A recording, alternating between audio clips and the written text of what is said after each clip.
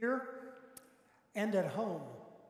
I invite you to stand for our call to worship, followed by our opening hymn of praise, A Charge to Keep I Have. Let the peoples praise you, O God. Let all the peoples praise you. The earth has yielded its increase. God, our God, has blessed us. Let the peoples praise you, O God. Let all the peoples praise you. Let the nations be glad and sing for joy. For you judge the peoples with equity and guide the nations upon earth. O God, be gracious to us and bless us and make your face to shine upon us, that your way may be known upon earth, your saving power among all nations.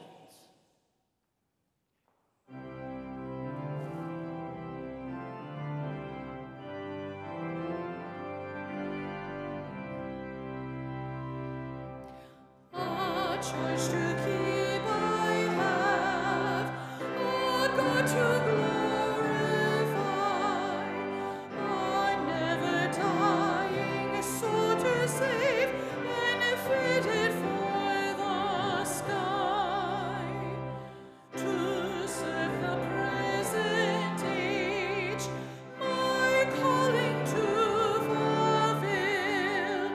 Oh, may it all my powers engage to do my Master's will. Arm me with jealous care, as in thy sight to live, and all thy servant, Lord, prepare a strict account I give. Help me to watch and pray, and on thyself rely. Assured if I my trust betray, I shall forever die. With a smile behind your mask, but a smile in your eyes, I invite you to wave or bow, nod your head toward those in greeting to each other. At home, do what you can do at home to greet each other.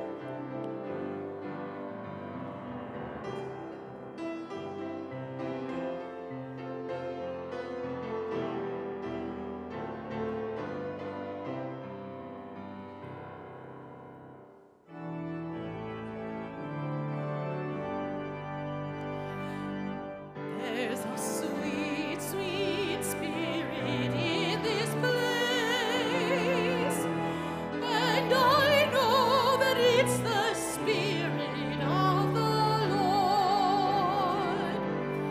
There are sweet expressions on each face, and I know they feel the presence of the Lord. Sweet Holy Spirit, sweet heavenly dove, stay right here with us, filling us with your love. And for these blessings, we lift our hearts in praise. Without a doubt, we'll know that we have been revived when we shall leave this place.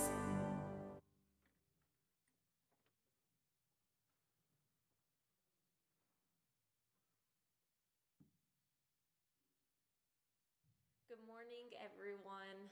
Right now in church, we've been talking about real people, real purpose, and real God, life under the cross. And today, we're going to be talking about real purpose. Everything was created with a purpose. So I thought that together together, we could look at a few different items and talk about what their purpose is. Like Post-it notes. They were created for a purpose. So we could write down little notes.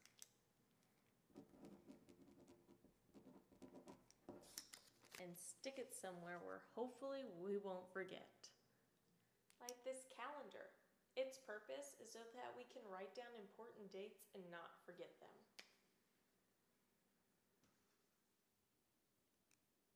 Even a TV remote has a purpose for changing the channels or turning up and down the volume.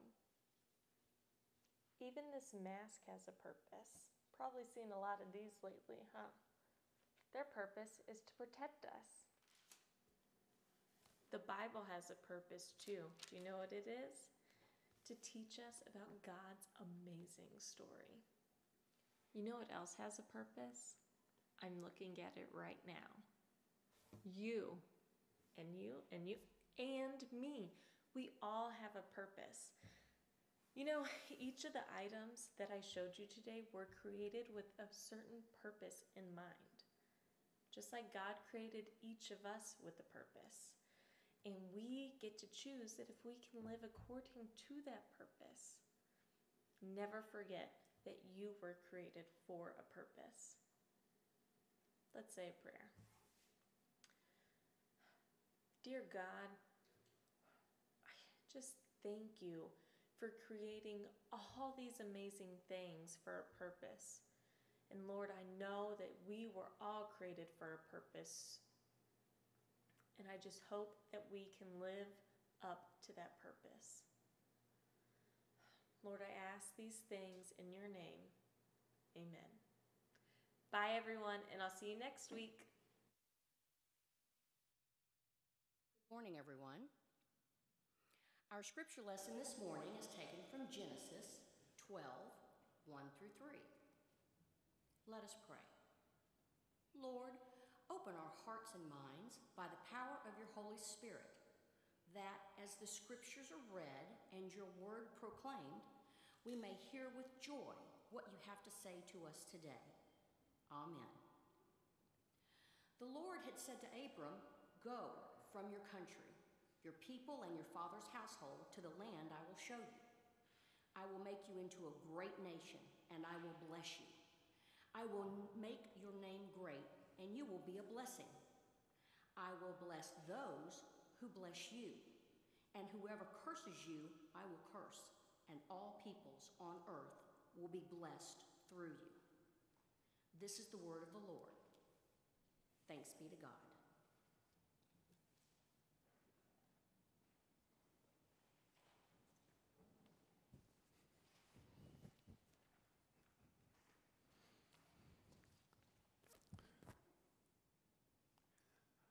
Well, we live in a changing world. We know that, right? But that's not a new statement. We've always lived in a changing world. And many of us have experienced lots of changes in our lifetimes before we ever reached 2020. But the last 6 months have seen massive changes in the way we live, in the way we eat, in the way we educate, in the way we travel, in the way we worship. So much has changed and is changing that this summer we wanted to see if we could take a look at what hasn't changed in our lives. Before we reach the conclusion that everything is going to, where in a handbasket, we need to step back, take a breath, and take a closer look at things. We need to discern what is truly changing and what actually remains the same. We need to see what stands the test of time, because this certainly is a time when we want to make sure our roots are firmly planted. We want to know what in this changing world is still real. So we went back to our congregation's vision statement: real people, real purpose, real God, life under the cross. And we went back to the beginning of the Bible, the very beginning of Scripture, to the book of Genesis. And we heard about God bringing order out of chaos and creating everything. And 2 weeks ago, we proclaimed that God is still real today. Then we went a little further in Scripture, but still in the first chapter of Genesis, and heard about God creating us in God's own image. And then in chapter 2 of Genesis, how God breathed into us the breath of life. And we proclaimed last week that we are still real people. Well, today we go a little bit further into Scripture, but not much, to the beginning of the 12th chapter of Genesis. Now, this is a crucial scriptural passage. Terence Fritham, an Old Testament professor at Luther Seminary in St. Paul, Minnesota, writes this about the first 3 verses of chapter 12 in Genesis. Fritham writes, interpreters universally consider verses 1 to 3 to provide the key for the rest of Genesis. Indeed, the Pentateuch. That means the first 5 chapters of the Bible.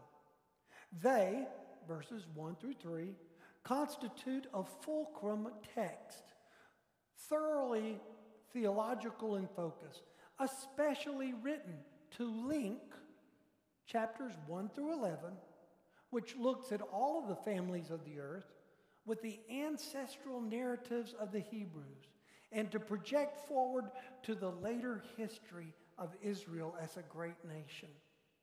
Although Abram will never see this future, his response will shape it.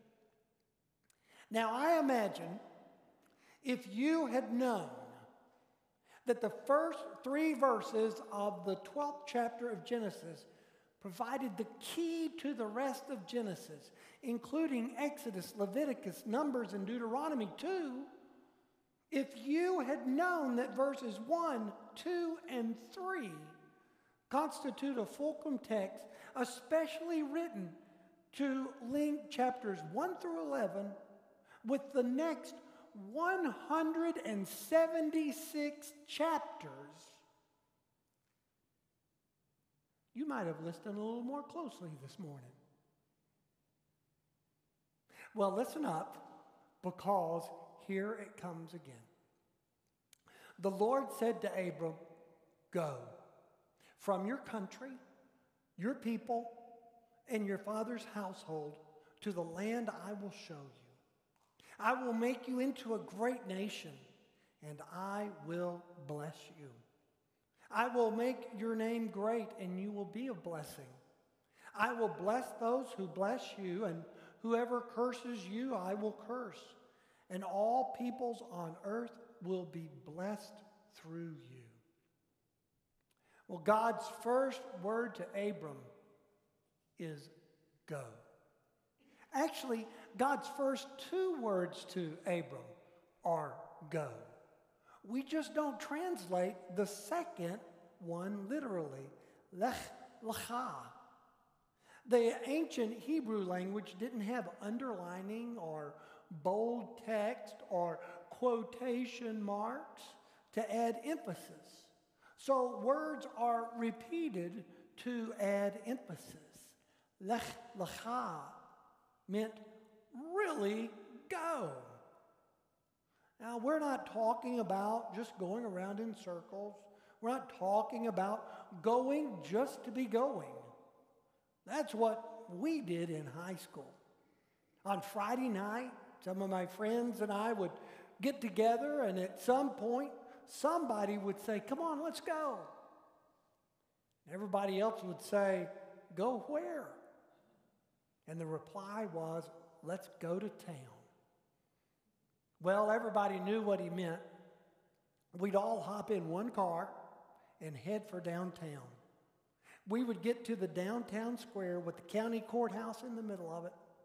And we would start driving north on Jefferson Avenue, past Duke and Ayers, Five and Dime on the right, past First National Bank, past Chambers Drugstore, Jefferson Avenue Church of Christ, Piggly Wiggly Grocery Store, Mount Pleasant Savings and Loan, the Curry Clinic, where my brothers and sister and I were born, past Everybody's Furniture Store, past Bates, Cooper, and Weems Funeral Home, past Safeway Grocery Store, Breckner Animal Hospital, and Sandlin Motors. We'd turn into the Dairy Queen parking lot. We wouldn't even stop.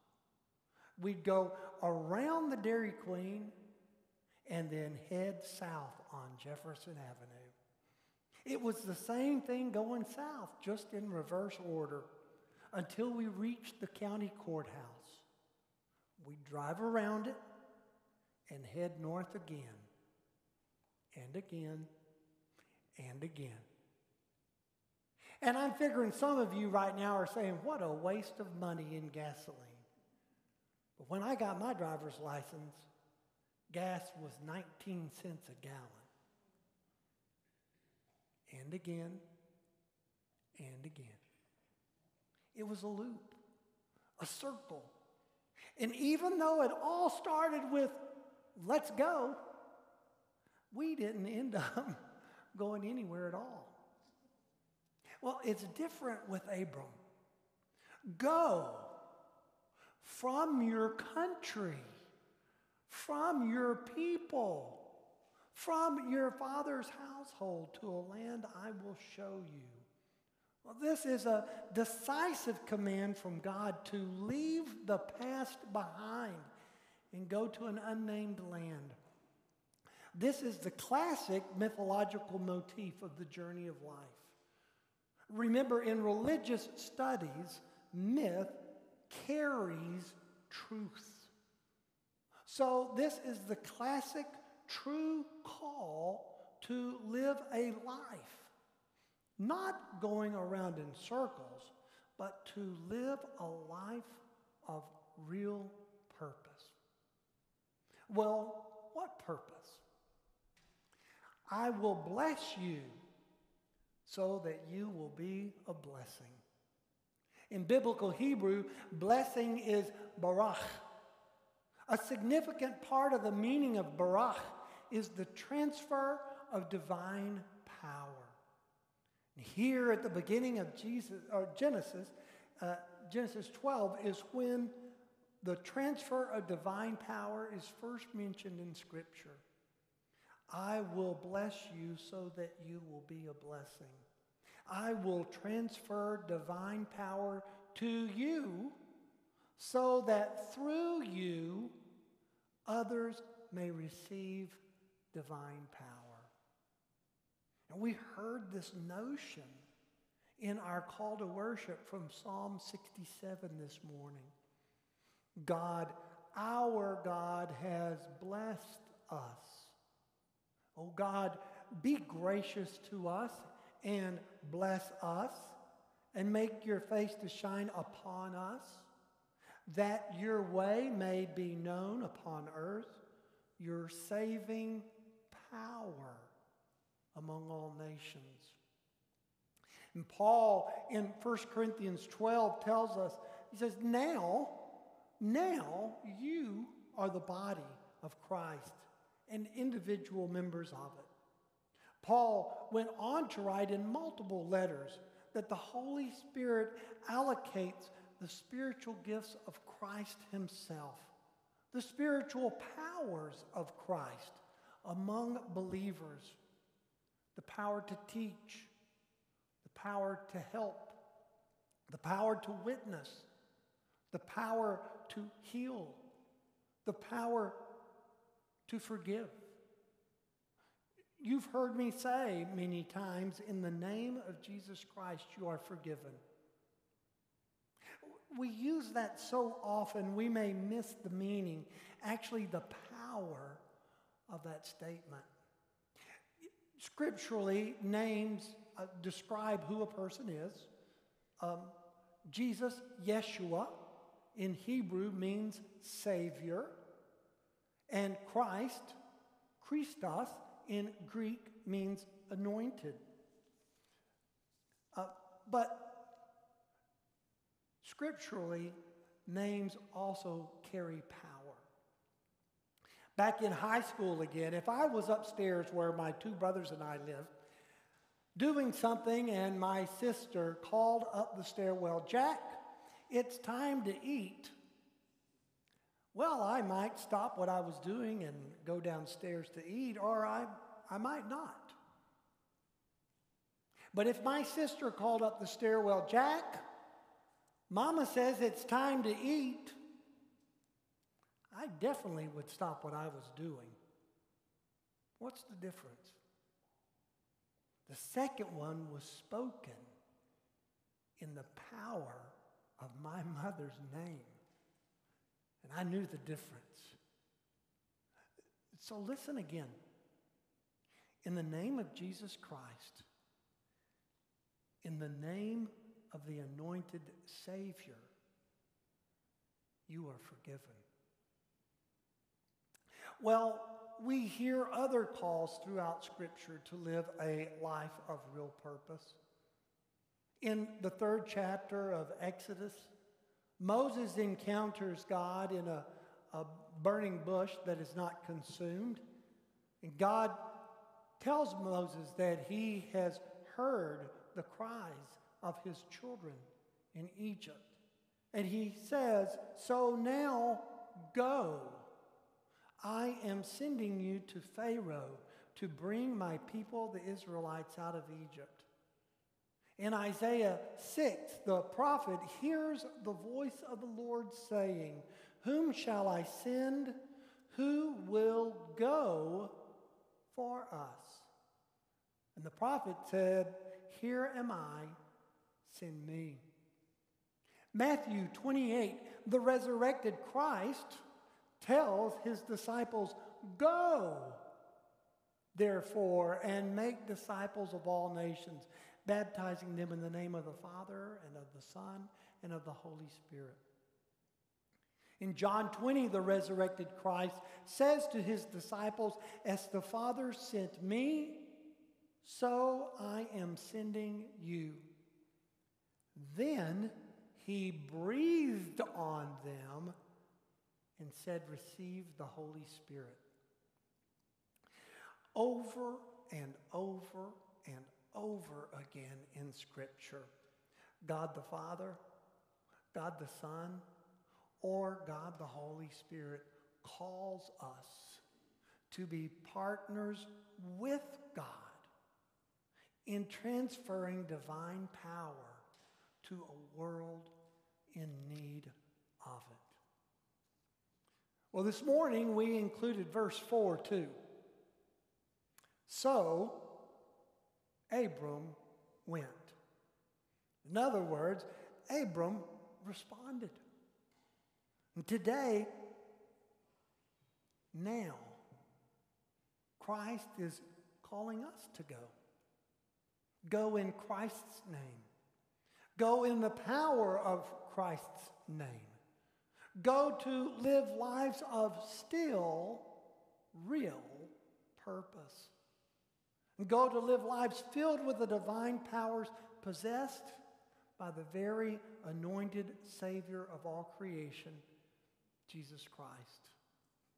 Now, we've already sung about that this morning with Charles Wesley's timeless words, "A charge to keep I have, to serve the present age, my calling to fulfill.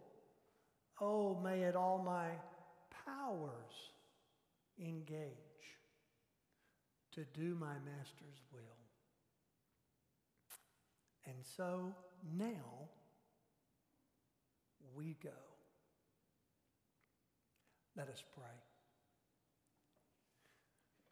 Gracious and merciful God, we give you thanks that you didn't just create such a beautiful creation, that you didn't just design us in your own image, That you didn't just breathe into us the breath of life, but that you also designed us in a way that you could transfer your divine power to us so that we could be partners with you in bringing that divine power into your creation and to your creatures, our fellow brothers and sisters.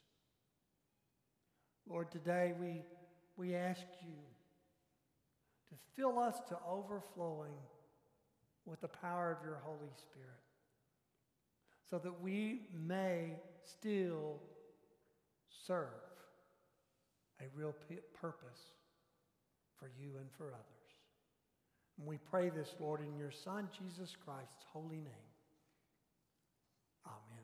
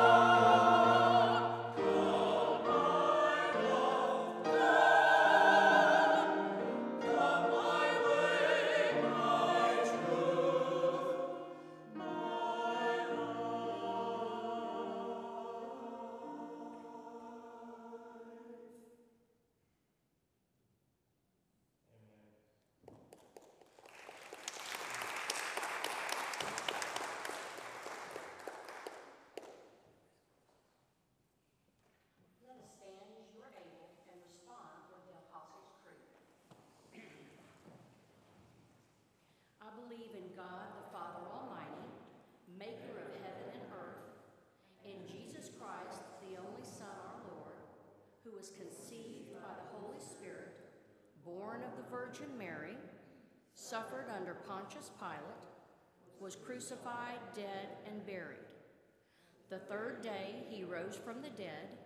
He ascended into heaven and sitteth at the right hand of God the Father Almighty.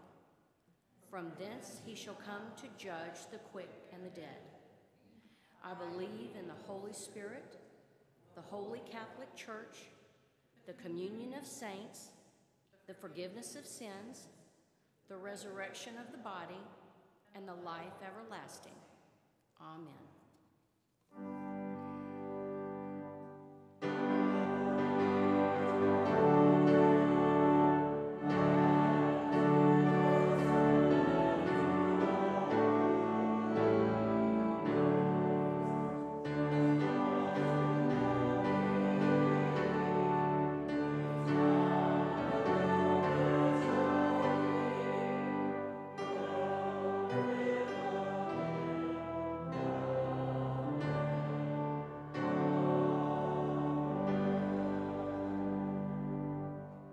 Please be seated.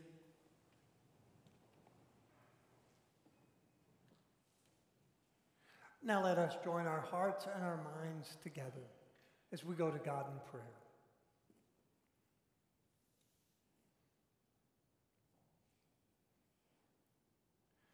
Gracious and merciful God, we give you great thanks for this day and for the many blessings of love and life that you shower upon us in it. We give you thanks for the blessings of family, of friends. We give you thanks for the blessings of modern medicine, for all the miracles of healing that it has already worked. We give you thanks for first responders, hospital staffs, testing center attendants, medical researchers who are tirelessly serving all of humanity and each one of us through their efforts. Lord, we seek your continued presence with us, your continued enlightenment, so that we may see more clearly our way forward as individuals, as a congregation, as a community, as a nation, and as a world. Help us, Lord, to keep in mind that you created all of us in your image. Help us keep in mind, Lord, that you call us to bear one another's burdens. And by doing that, we fulfill the law of Christ, your Son and our Savior. Today, Lord, we ask your presence with those that are gathered here in praise and worship. We ask your presence with those unable to come, but still worshiping at home online. We ask, Lord, that you open the hearts of our minds and hearts so that we may see new ways to still serve a real purpose in our daily lives for you and for others. We pray this, Lord, in your Son, Jesus Christ's holy and powerful name, our rock and our Redeemer, who taught us to say when we pray, Our Father, who art in heaven, hallowed be thy name. Thy kingdom come, thy will be done on earth as it is in heaven. Give us this day our daily bread, and forgive us our trespasses, as we forgive those who trespass against us. And lead us not into temptation, but deliver us from evil. For thine is the kingdom, and the power, and the glory forever. Amen. Well, I have a few announcements to keep us up to date with where we are in the world and in our congregation. If you are worshiping with us online and you live within 50 miles of where I'm standing right now, then you are in one of the hot spots of coronavirus in the world. It's important for us to continue doing what we've been doing. That is, keeping our safe, physical, healthy distance from each other, wearing masks, and being ready to respond to any other guidelines that are going to help us serve each other and ourselves That could mean in coming days and weeks being in contact with contact tracers who may be calling you or me, many of us, to say there's a possibility we might have been exposed to a positive case.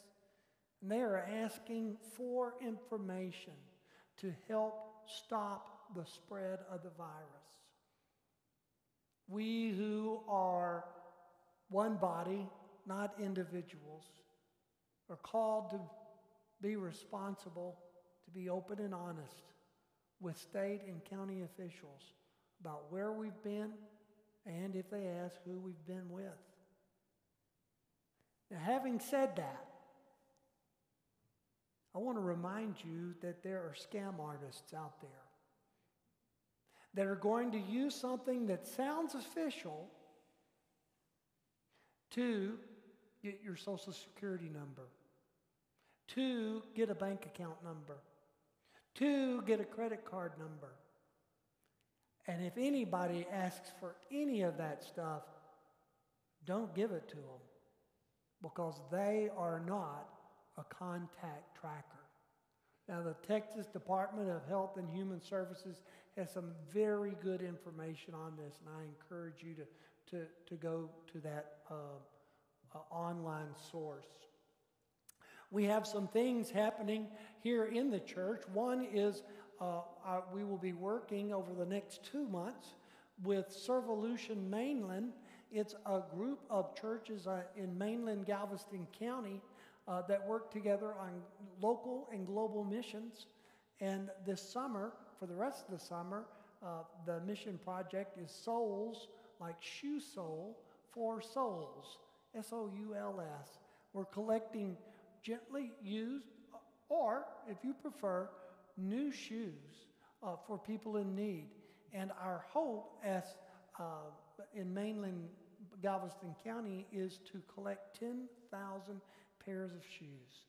You can drop them off in our collection box on the east side of the church building, under the covered driveway, for the next 2 months. Each day, at the end of the day, we'll collect those shoes and bring them in and hold on to them. In 3 Sundays, we're going to be having another blood drive with partnering with Gulf Coast Regional Blood Center. The link to register is already online. It's in the email that you received yesterday. And last week, I know Vacation Bible School went very well, because yesterday, Rhonda and I were out in our front yard doing some work, and a family across the street was out for their walk, but they're church members with young children. And they said, "We loved Vacation Bible School." Well, the sessions are still online. Miss Taylor still has Vacation Bible School material kits available. If you or someone you know wants to experience a VBS Focus, once you do that and then complete the Focus report form, you get a $5 Sonic gift card. So we're doing that for the rest of this week too. Right now, we're not passing the offering plate from hand to hand, from pew to pew. We do have offering plates in the back of the sanctuary where you can place your tithe or offering before you leave the sanctuary. Still, we know as Christians that the act of giving itself is a divine act. We experience God's love for us through God's giving to us. And we know that others experience our love for them through our own self-giving. Let us pray. Gracious and merciful God, we give you thanks for all the good gifts you shower upon us. Lord, we ask that you receive these, our gifts, and use them for love and life. Amen.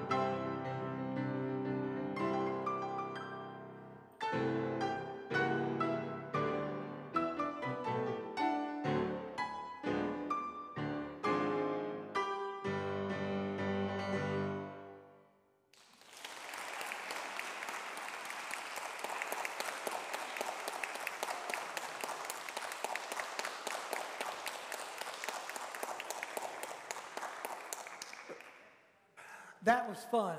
Wasn't that fun? I mentioned to them earlier in the week, I said, hey, I could help. And they said, there's no more room on the piano bench. Oh, maybe next time. Maybe next time. Yeah. I invite you to stand as you're able for our hymn of Christian discipleship, which is such a meaningful one, I think, for all of us today. I want to walk as a child of the light. I want to follow Jesus, which speaks to not only our response, our obedience of the call to go, but it also speaks to our desire to want to do it. Let's sing together.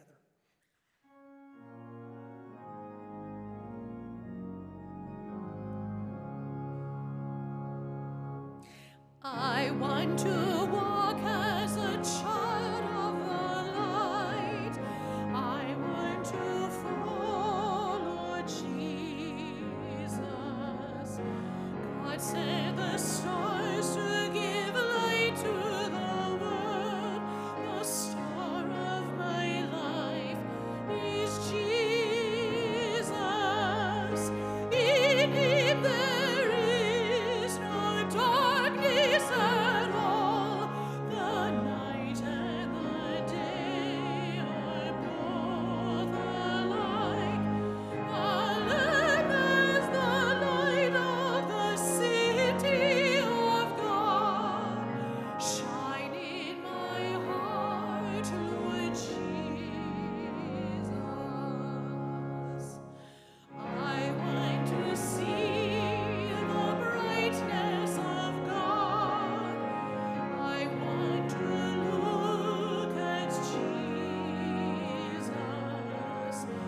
Clear sun of righteousness, shine on my path and show me the way to the Father. In Him there is no darkness at all. The night and the day are both alike. The Lamb is the light of the city of God. Shine in my heart, Lord Jesus.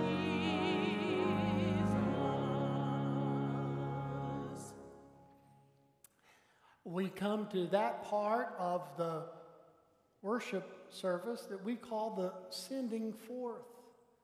Now, our congregation didn't start that.